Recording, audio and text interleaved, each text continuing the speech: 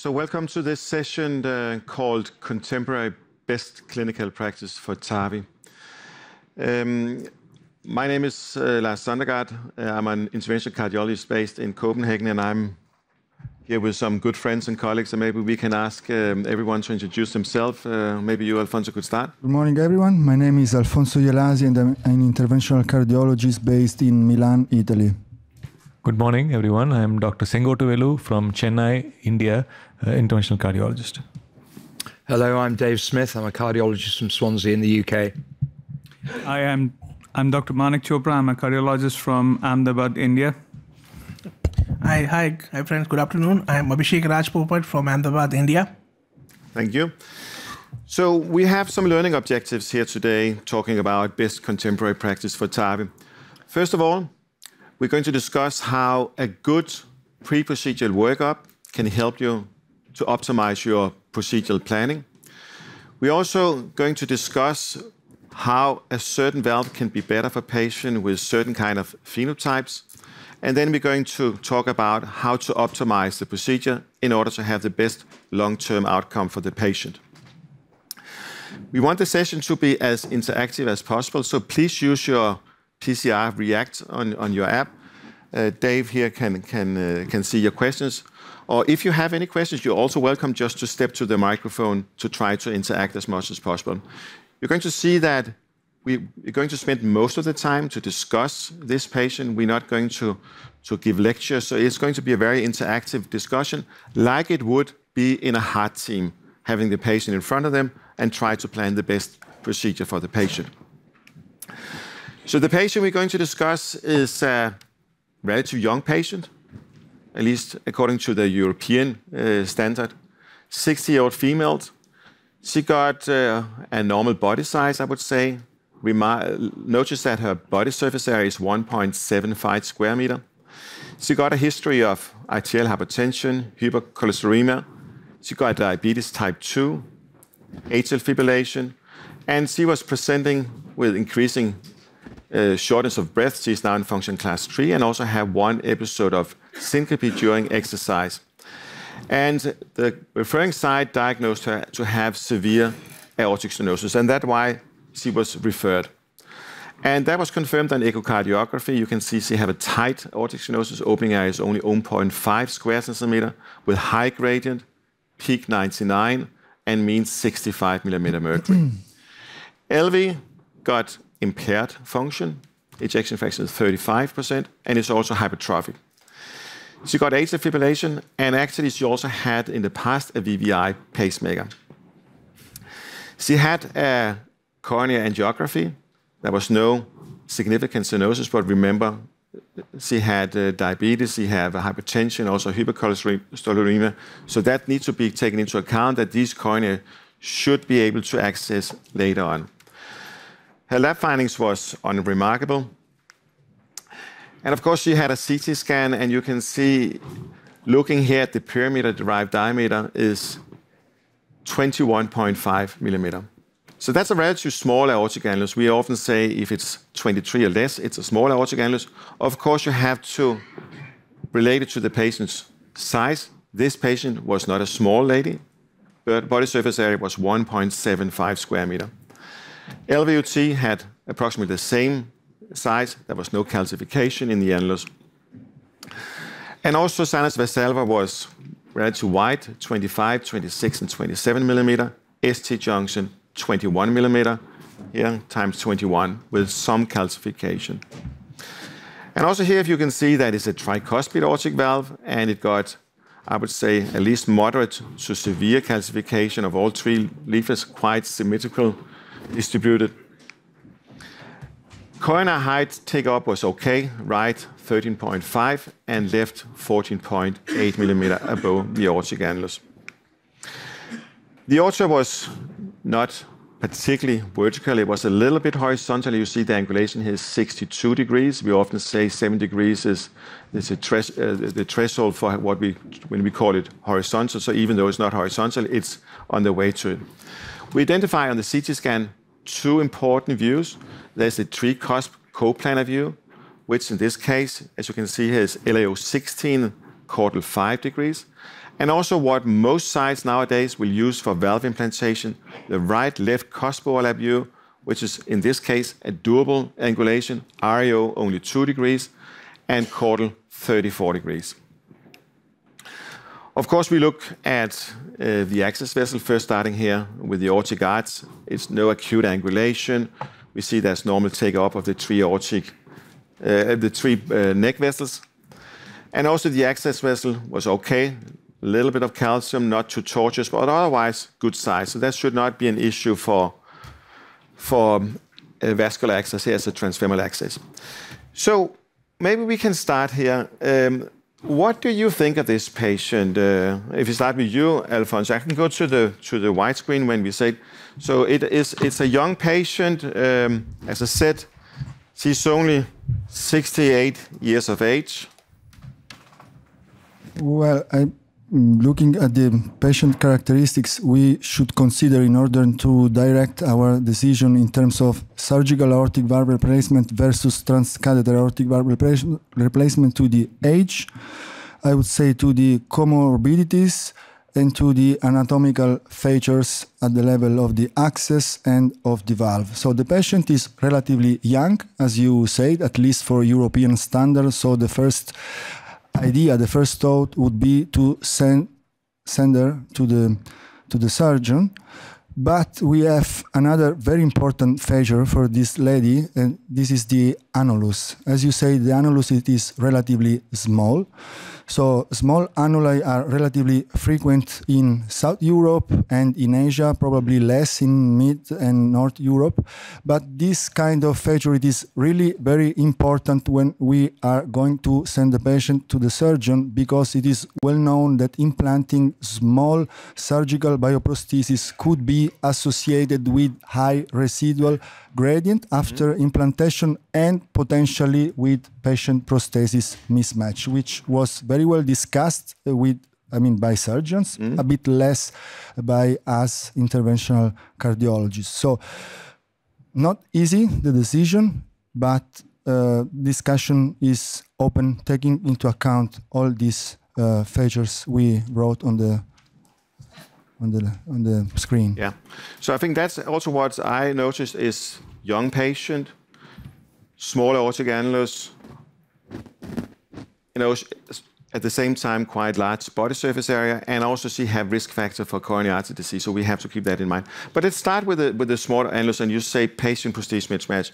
I actually got a slide here. What is the definition of patient prosthesis mismatch? So you can see this is actually what you gain after valve implantation, whether it's a surgical or transcatheter valve you put into the patient. You're going to measure the effective orifice area of that valve, and you're going to divide it with the patient's body surface area. And you can see these are the criteria. If you get below 0.65 square centimeter per square meter, we're talking about severe patient prosthesis mismatch.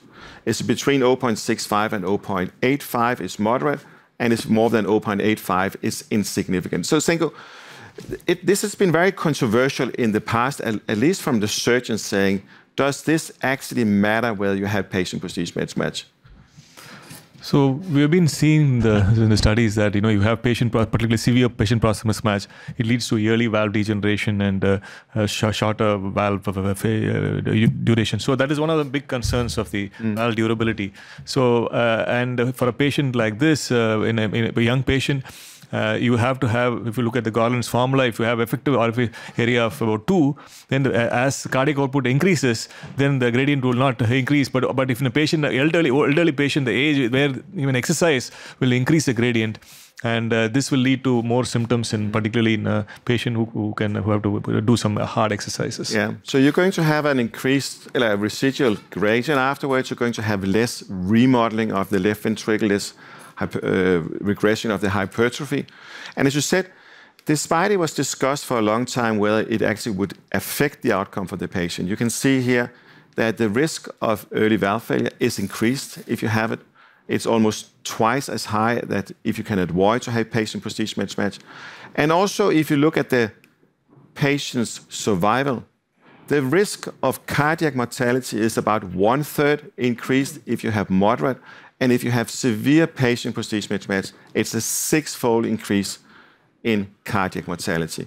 So again, it will affect the patient's outcome. It will also affect the patient's symptoms, quality of life, and so on.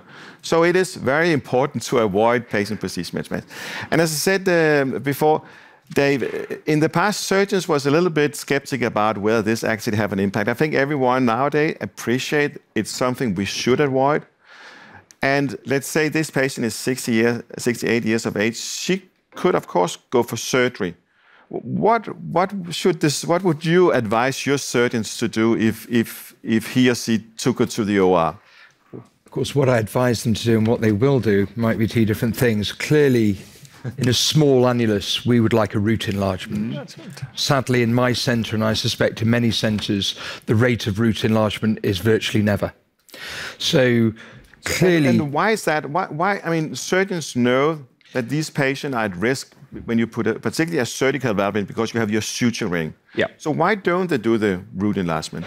A very good question. I mean, clearly it adds a risk to the procedure. We clearly in our heart team meetings will have a discussion about, yes, we'll enlarge the root, but when we find out what operation was actually performed, it does not include root replacement. And I think that's common across many centres in many countries. And I suspect the reason for that is the perceived risk, and that they know that for patients undergoing TAVI, we have a low-risk procedure in these days, and therefore in a surgical aortic valve replacement plus root enlargement, perhaps there's a fear of increasing the risk of the procedure, certainly compared against a low-risk TAVI procedure. Yeah, so I think that's also, I mean, I'm not a surgeon. If there's any surgeons in the room, please feel free and come and give a comment on this. But again, it's all about to try to put a patch from the sinus valve across the annulus into the LVOT, thereby to be able to get a bigger valve in and thereby a larger opening area and a smaller risk of patient-procedure mismatch. And there's been concern that it's going to increase the risk of the procedure, it's going to prolong the time of the procedure. But if you talk with surgeons who are doing this as a routine, they say it's very little added risk, very little added time to the procedure. But as I said, it's less than 1% of the patient undergoing surgical aortic valve replacement who have root enlargement. I heard yesterday that in the US, in the STS database, it's 2.5%. So it's certainly something surgeons are not using. If you want the surgeons to do root enlargement, the surgeon needs to know before he or she go into the OR that this is a patient at risk for patient-procedure mismatch. This patient had a CT scan as a routine, and in our institution, we are doing CT scan in all patients referred for aortic valve replacement, whether it's surgical or transcatheter. How is it in your institution? Is it something you do, or will the surgeon be will not be aware about this before the chest is open? Yeah. So before I went back home, the practice was probably the annulus was decided on echo, and most of the times we all find that the surgical valves were undersized. But off late, we have started doing CT scan for most of the patients who come for aortic valve replacement, so that we can find this subgroup of small annuli. So also, even if they are surgically treated, the surgeon knows that probably this is the valve size and whether he's ready to do something more than a standard valve replacement for it. And he also probably understands that the transcatheter heart valve, maybe supraannular, is going to give you a better effective orifice area.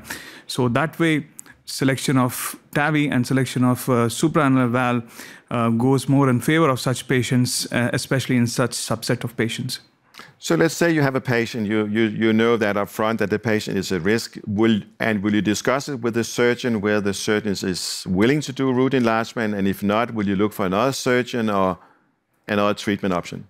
So as such, there are very few surgeons who are really doing root enlargements, and most of them would probably shrug their shoulders, and I think it would finally land up with us.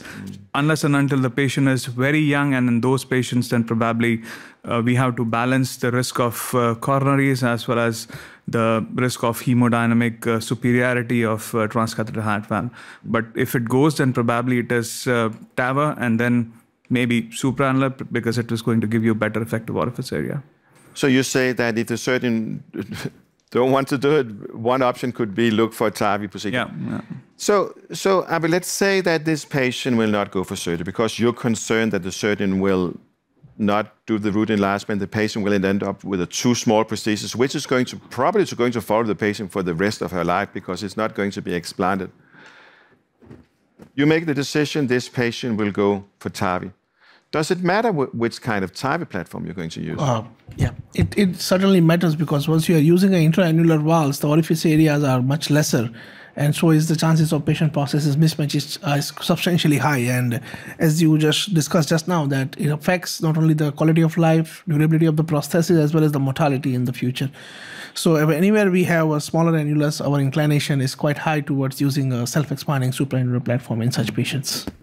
So again, I mean, I don't know, is this something everyone is aware of, Alfonso, that there are differences between these platforms? This is just one study showing that in patient, particularly at-risk patient with smaller aortic annuli, as I said before, 23 millimeter or less, using balloon expandable valve or self-expanding valve is going to give you a different rate of ppm. Is that common knowledge? Well, actually, we have data telling us that using a balloon expandable device versus a self-expanding with supraannular leaflet position, it is associated with higher residual gradients and lower effective orifice area. I mean, we have data from randomized control trials, particularly I'm referring to the CHOICE trial, but also there are some propensity matched analysis comparing new generation devices, and the results are always comparable. So actually this is something well known, and we have to take care about this data when we are going to decide which THV to implant in our patient with a small annulus, because it make the difference, particularly in a 68 years old lady with a long life expectancy. So to me, it is something really very important, and it makes sense to choose a self-expanding device with supraannular leaflet position in such a patient, in case the surgeon refuse the patient because he's not able to perform an aortic root enlargement. So it is something very reasonable. Yeah. And I think also, I mean, everyone who's been using both type of platform knows that if you use a self-expanding technology, you will have a higher effective orifice area afterwards, and often have a one-digit mean gradient. If you do a balloon expandable valve, it's often a two-digit gradient, lower opening area. And I also think, even though we haven't seen long-term data on durability, I mean, the data we've seen out to 5 years at least indicate that if you use a self-expanding technology, you're going to have a better durability, less structural valve deterioration, less valve failure than if you use a balloon expandable valve. There is one important study which has already been completed, the SMART trial, where patients was randomized between Evolut from Medtronic, self-expanding valve with a supine leaflet position, or a balloon expandable valve, SAPIEN 3 from Edwards. And that was, as I said before, patient with smaller aortic annuli, and that's going to give us, how should I say, for the first time, randomized data about how is the outcome for patients with smaller aortic annuli treated with balloon versus self-expanding technology. Not only short-term, but also long-term durability. And I think that's going to be very crucial as we're moving to patient at a younger age with longer life expectancy, that we start already now to think we need a valve with a good durability. Next issue, I think I would say, I don't know, have you anything to add to this? I think we can all agree that that's something we need to take into account here when we're going to treat the patient, that we need to try to avoid patient-prosthesis mismatch. Again, as I said before, it's a young patient. She got risk factors for coronary artery disease and will likely need a coronary re-intervention intervention in the future. So it's important that we should be able to access the coronary arteries afterwards. And if you do not pay attention when we implant this valve, they're going to be orientated randomly in the aortic annulus. And you can end up in a situation, as you see here on the left side, where you have what we call severe commissural misalignment. You can see that the leaflet posts from the transcatheter heart valve are positioned right in front of the coronary arteries. And a few years back, we saw that re-access study from Italy showing that for some of these platforms, if that's the case, it will be impossible to access the coronary arteries afterwards. So just imagine this patient, 68 years of age, you implant a valve and you don't pay attention how the valve is actually orientated. And the patient will be admitted in a few years with acute coronary syndrome, and you cannot access the coronary arteries. That's not going to be acceptable, and that's certainly not contemporary practice when you treat these patients. So what we should all aim for is, as it's shown here on the right-hand side, commissural alignment. Sengo. Yeah, it's not just the coronary engagement, which is very important, but also in a young patient, it's important that the coronary misalignment can lead to increased leaflet stress, and there are also reports of leaflet thrombosis and degeneration. So there are multiple benefits of having a commissural alignment, particularly in a young patient. And also, one should consider the future need for TAV and TAV. And if not, we need to do a basilica or anything, definitely commissural alignment will help for future TAVI as well. So you say basilica, what does that mean? So it's a leaflet splitting. It's basically to prevent patients who have high risk for coronary occlusion. It's a procedure done before you implant the valve to split the valve leaflet so that the valve leaflets don't obstruct the coronaries. Yeah. So again, I can just illustrate on this figure here. So I hope I could. Yeah, it'll be all here. So even if you have commissural alignment, let's say that leaflet would be a risk for occluding the coronary arteries if you do a valve-in-valve procedure. If you split that leaflet by puncture in the middle here and slice it up, laceration, it's going to splay open. So when you implant the second valve, you can still gain access. And I think that's nowadays, at least in some institutions, common practice if you do a valve-in-valve procedure, if you implant a transcatheter heart valve in a failed surgical valve. But everyone is talking about what if patients treating with TAVI first time is coming back for TAV in TAV, will that also be an option? And remember, it's only going to work if you have commissural alignment of the first valve. If it's commissural misalignment, it doesn't help to split the leaflet here. It's not going to help you to gain access to the coronary artery. So I think there's multiple reasons to try to get commissural alignment when we look at this. Coronary artery access, valve-in-valve procedure. And it may also, as you said, also enhance the durability of these transcatheter heart valves. And Dave, there has been a shift in how we implant these valves from most people will start out in the old days using a kind of a three-cusp coplanar view with the C-arm in an LAO cranial projection now to what we call a right-left cusp overlap view. You can see it's illustrated that the C-arm is now moving down to an REO caudal. Just explain what was the rationale to make this shift?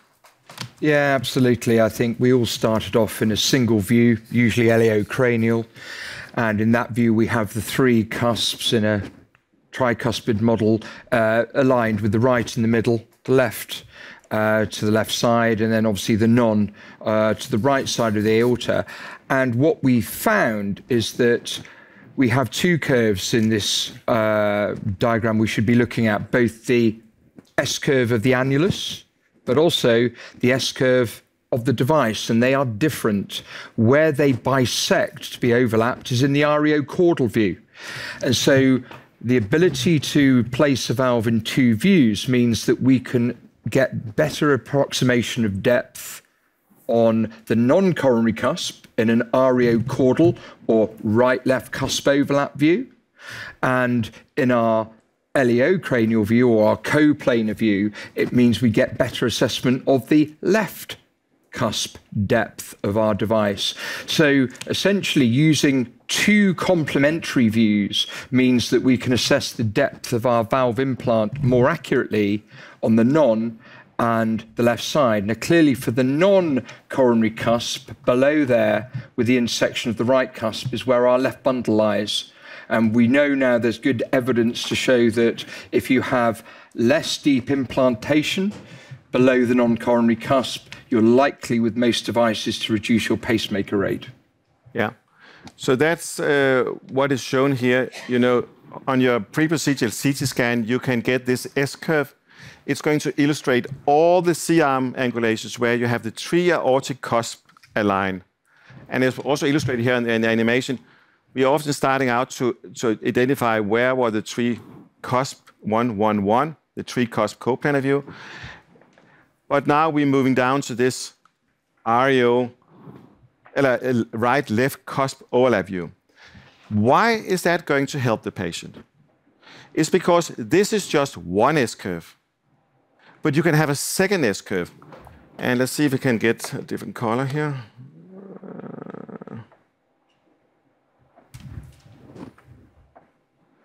So let's see, we get a second color, I hope so. No, it didn't work.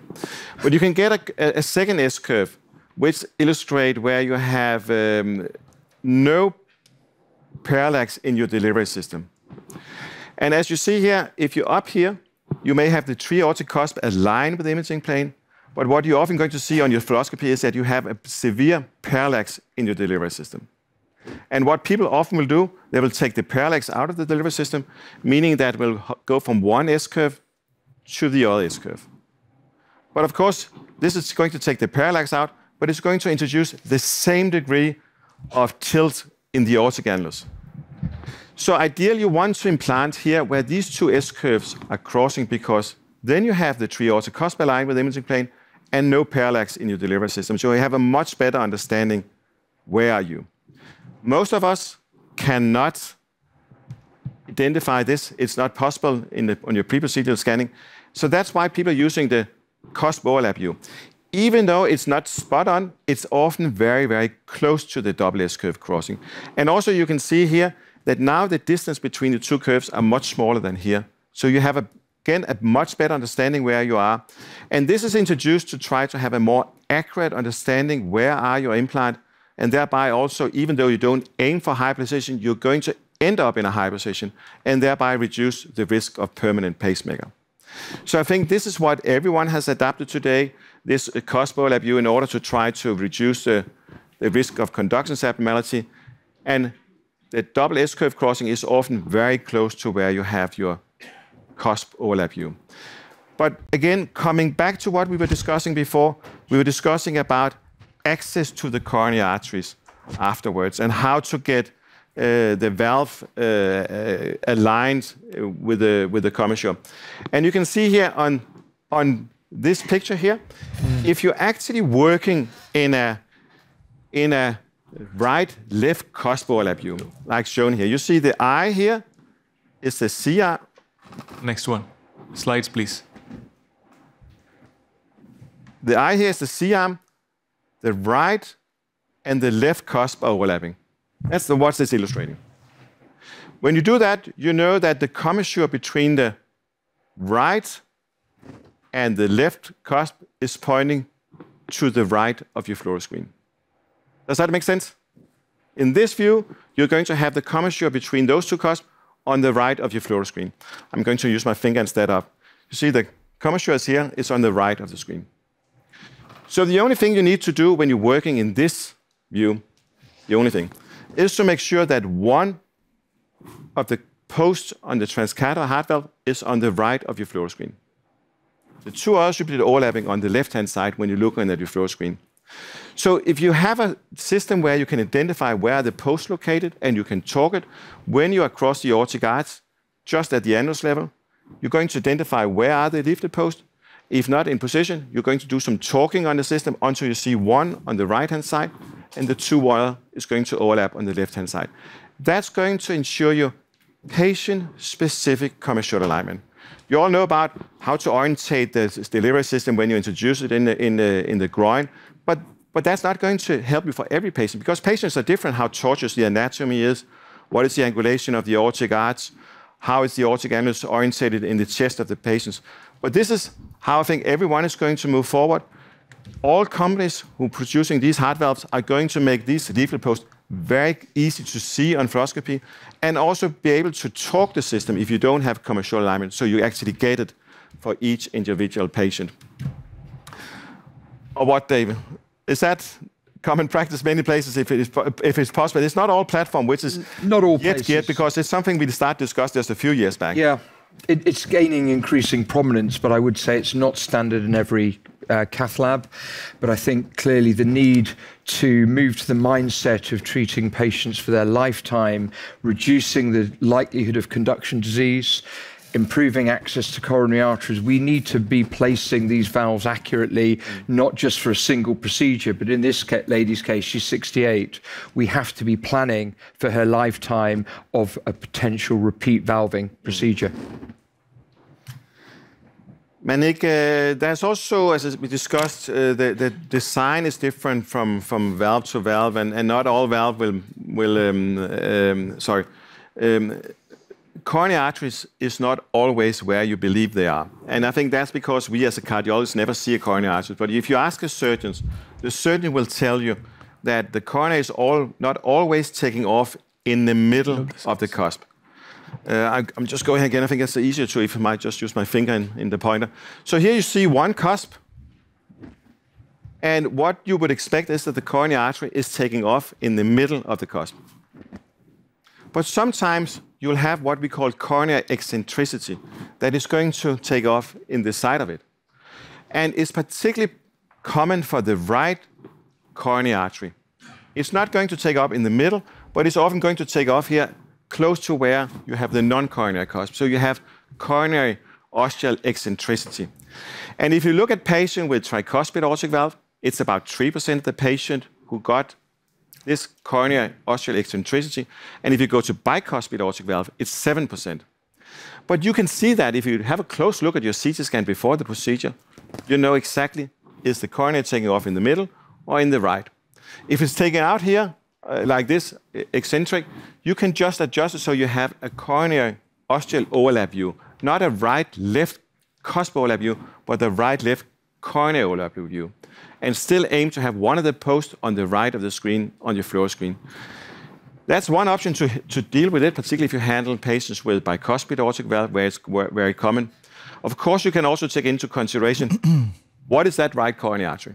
If it's a non-dominant, maybe you should just forget about it and focus to have good alignment with the left main stem. Manik, what I was supposed to ask you was, we also, see, this is just to illustrate that instead of having this right-left cusp overlap view, you can have that right-left coronary overlap view. So that's going to ensure it.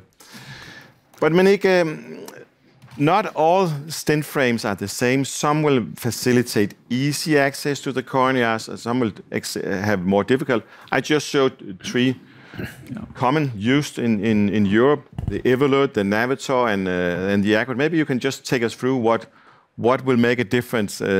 One thing was commercial alignment, but also the stents. Yeah. So in general, the transcatheter heart valve design, there would be two. One is the size of the cell.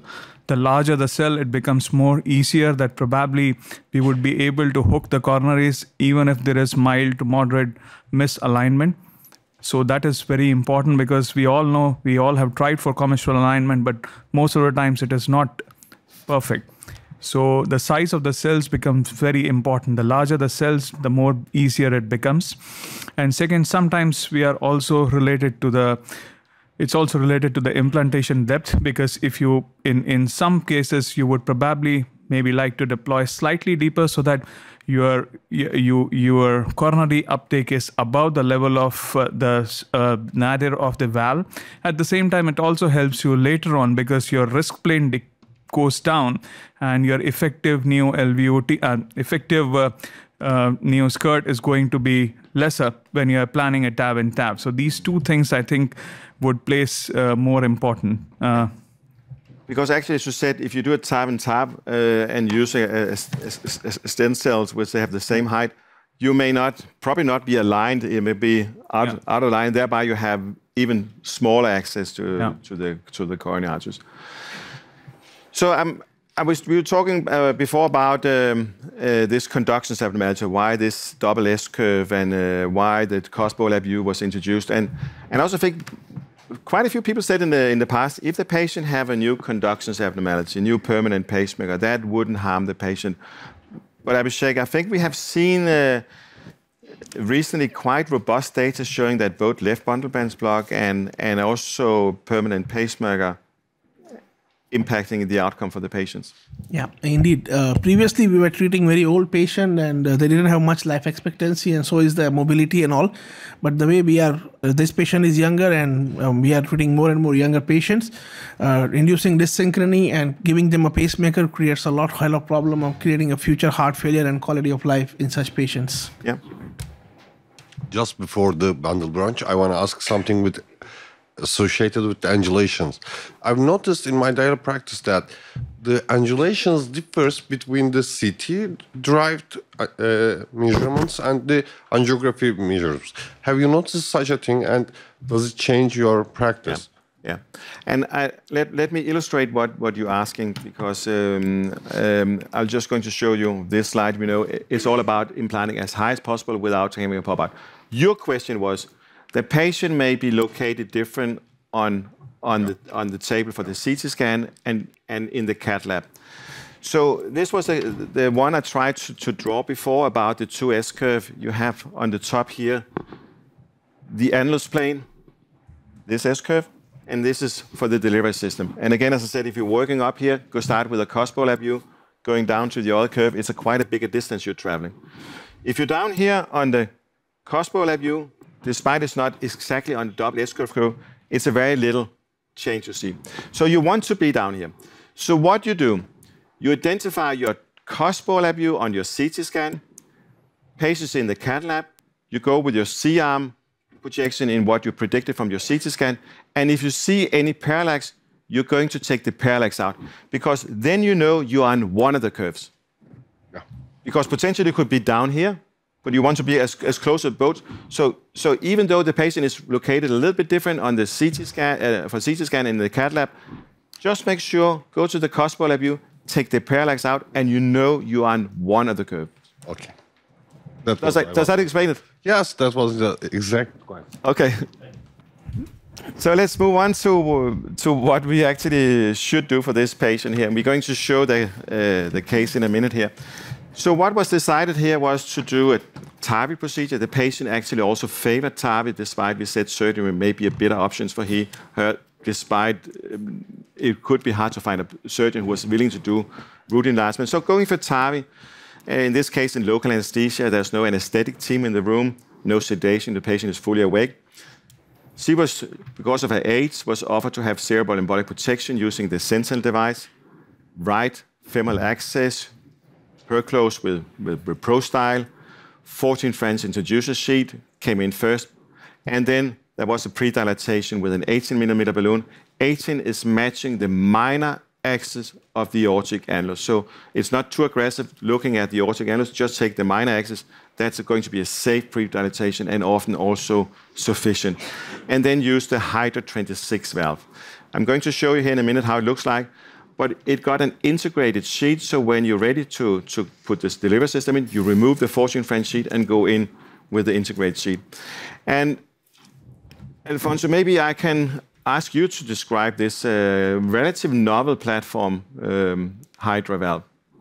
Well, this is a newborn transcatheter heart valve. It is available in Italy at least since January 2022. It is, as you can see, a self-expanding device with supraannular leaflet position. The cell frame are very large, around 15 French. So actually, this valve has the largest size of the frame.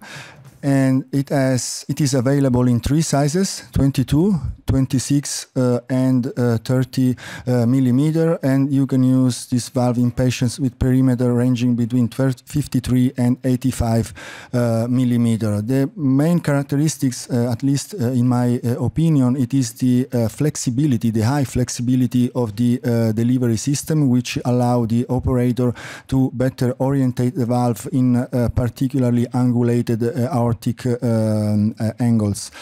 The delivery system, the new delivery system has a two steps, I would say, release. So there is this blue knob which can be rotated clockwise, counterclockwise, in order to start the deployment of the valve, while at the end you have this active system which allow the operator to finally release the three antennae at the outflow of the valve. As you said before, there is an inline sheet, 14 French compatible for valves 22 and 26 millimeter, 5 French compatible with for the 30 millimeter Hydra. Yeah, and actually I just want to just highlight what you just say, Alfonso. That black knob here, which is an active release mechanism. So, you know, often you have to get these taps or tentacles off the delivery system. For some system it can be difficult, but here there's actually an active one. You just rotate that black knob here counterclockwise, and those hooks which are holding will just disappear and it will be released. I think that's something we haven't seen with any other devices. So, yeah. I think this, well, at least was to our opinion, was a good choice for this patient at risk for patient-prestige mismatch, to make sure we could access the coronary arteries in the future and so on. Or what will your comment be? No, absolutely. I think considering that this patient is young and need for coronary engagement later, I think this valve has the features of everything. We can have coronary engagement because of wide struts. We can easily engage the coronaries, as well as a supraannular valve, and we can expect a much better gradient with long-term benefits. Yeah. Any comments from you, guys? I would agree. Probably it's a supraannular valve, so we are mainly looking at durability in such a young patient. So supraannular valve, this valve also has less pacemaker rates, so we are also concerned regarding the pacemaker in such young patients.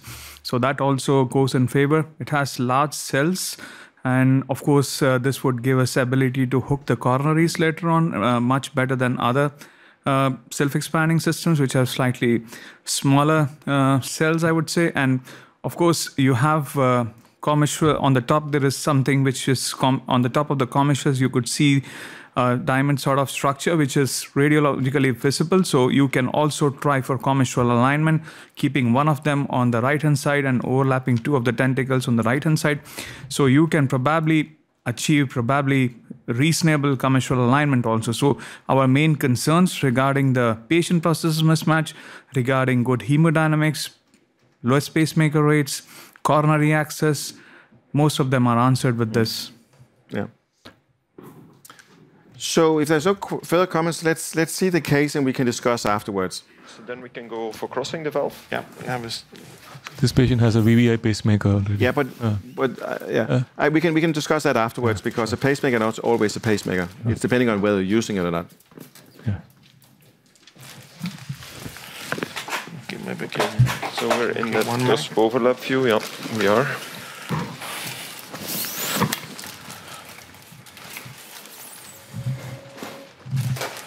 So we're crossing here in the cusp overlap view. So we have the pigtail again in non-coronary cusp. So often we just need to search immediately on the right side or the patient's left side of that pigtail catheter. Yeah, here you are. And okay, then we have an exchange wire ready there. Just crossing here with the AL1 catheter. We can take that wire out, Tanya, and then going in with an exchange wire and exchange for a pigtail catheter.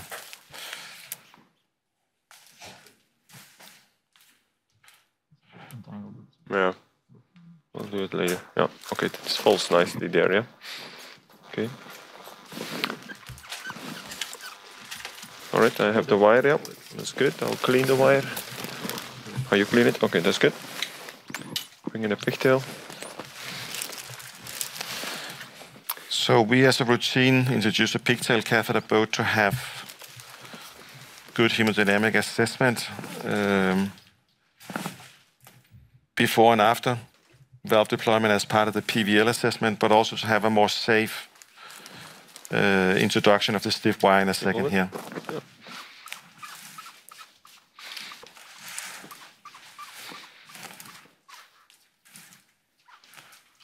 Yeah, that's nice. Hemodynamics.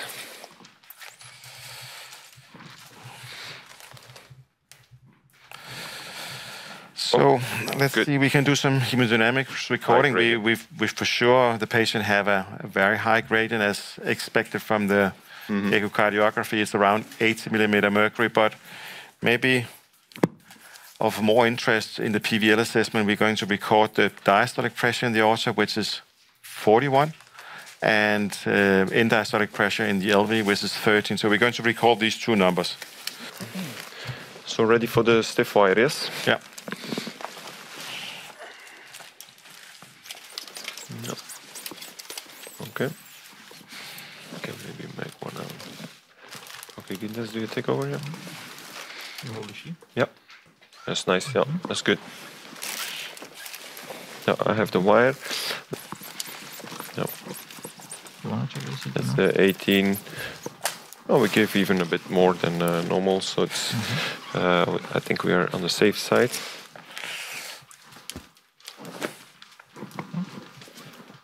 This is an 18 millimeter balloon.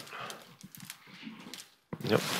Okay. So we're going to do LV pacing as most sites are doing. Just explain how we're doing it. Yeah, so this is that venous sheet of 5 French sheet, and we just introduced the small short wire that comes in the kit of the sheet. That's just introduced, so it has a nice intravascular contact. And there's one of the crocodiles on, and then of course the other end of the crocodile is on the stiff wire, the safari wire. Yeah. So we have one in the venous sheet instead of having it on the needle. Yeah, correct. And that should give better capture and also prevent that we do that we have that muscle contraction with the patient. Yeah. Yeah. So should we pace 180, Barbara, whenever you're pacing on? Yes. Pressure is down. Balloon goes up. Okay. It's not come on. because it's small. Yeah. Stop pacing. Stop pacing. Seem to have free space still, eh? Okay. That was based on the minor axis of the aortic annulus, of course, so we prefer to stay a little bit more conservative there. Hold the wire. Yeah. Valve next. Yeah, then we're gonna have to take the sheet out. Maybe just a dilator if you have. Okay. All right. Good. Then we take it out. Is there a fluoro? Yeah, fluoro life. Bring this one out, and all it will compress. I compress and I grab the wire. And again, this valve have an integrated sheet, so we don't need the external sheet here. Just have to make sure we don't have oversheet. That's the one check we have. Fine. Yeah, that looks good. Yeah. And I'll give it to you, Ole, and I can do a little bit rotation here. I should try to go in with a... Yeah, it goes super nice in. Yeah. Yeah. And it slides super nice in also. Yeah. All right, that's very good. Good. And we can connect maybe to pressure again. Yeah.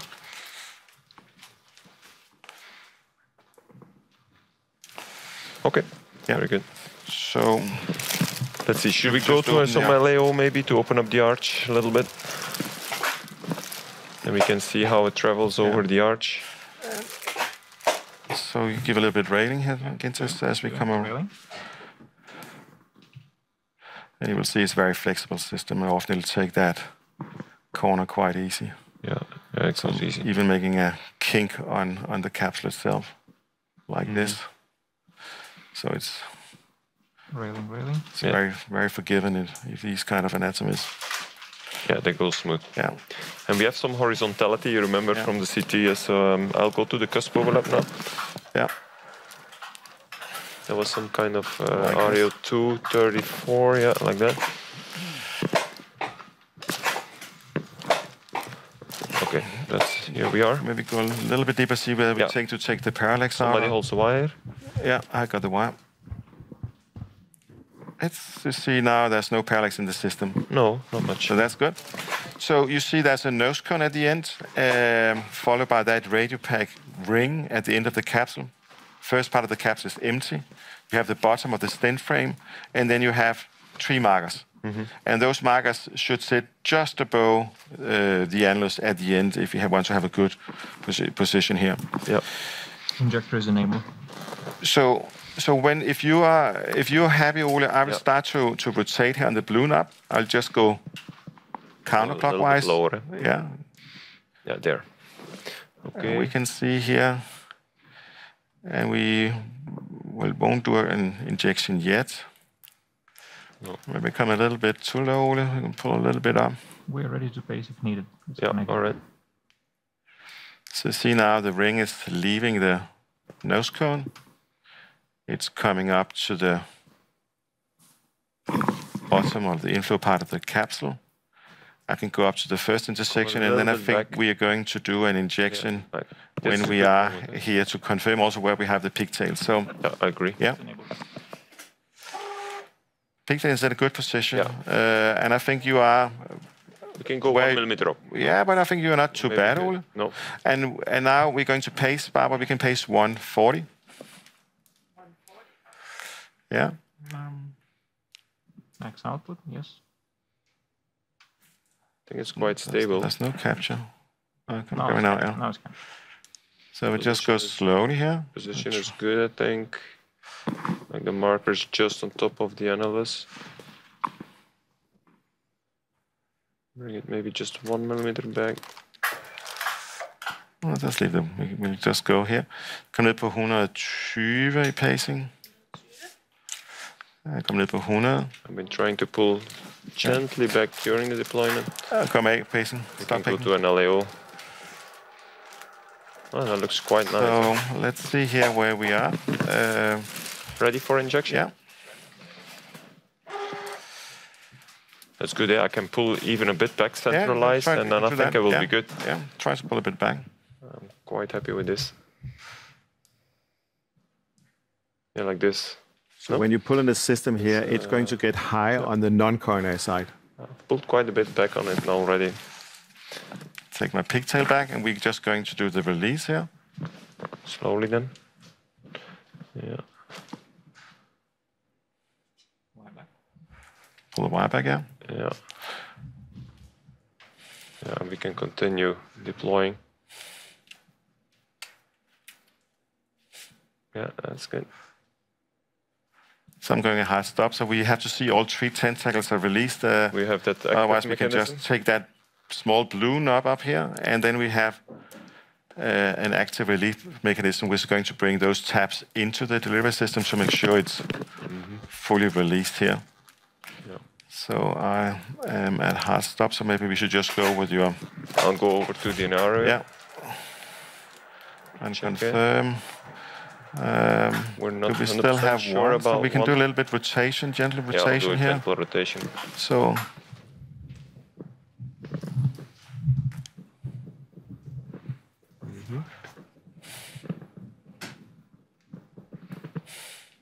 no. Okay, and we went to full enter there. Yeah. Let's see. 1, 2, 3. It's off. That's So I'll just DMAC here. We can take the wire off here. Sheet is ready. And I'll push the wire. Oh, maybe we lost the wire position. Yeah. Wait, I can go forward again Yeah. if you keep it there. I can move. Okay. Yeah, Here we are. Yeah. So let's go to the descending aorta. And we're going to close the system, just doing the opposite. We're just going clockwise here on the blue knob and make sure that the nose cone is coming down to us and not the system going up to the capsule is going up to the nose cone. So to try to minimize the risk of vascular complication during this phase. Sheet is ready. Yeah. Yeah, and now it's closed. That's the nose fine. cone is in. Yeah, that's good. We can come out. Yeah, okay, that's nice. Let's get the sheet in then. And then we go back and do some hemodynamic assessments in a second here.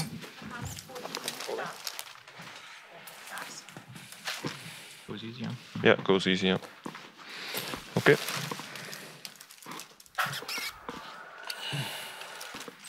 Okay. So we can start looking at the hemodynamic assessment here. I'll just do a recording. We had 41 before as diastolic pressure in the aorta. It's 37, very close. We still have 13 as the end diastolic pressure in the LV. So that looks promising. Yep. So let's do an injection, Ole. Yeah.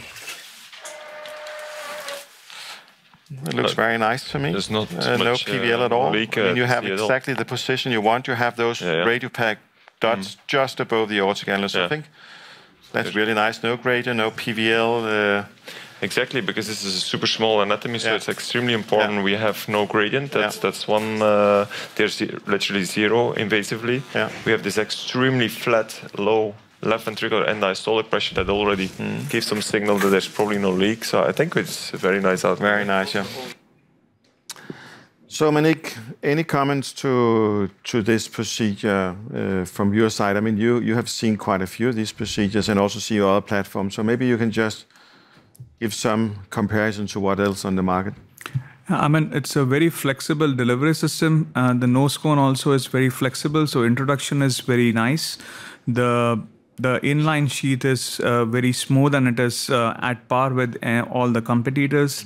Of course, the delivery system is also very flexible and it can take kinks which are there in the descending thoracic aorta as well as in the aortic arc, which is also important for the subcontinent because we have a lot of bicuspids in which you have quite a tortuous aorta and aortopathy.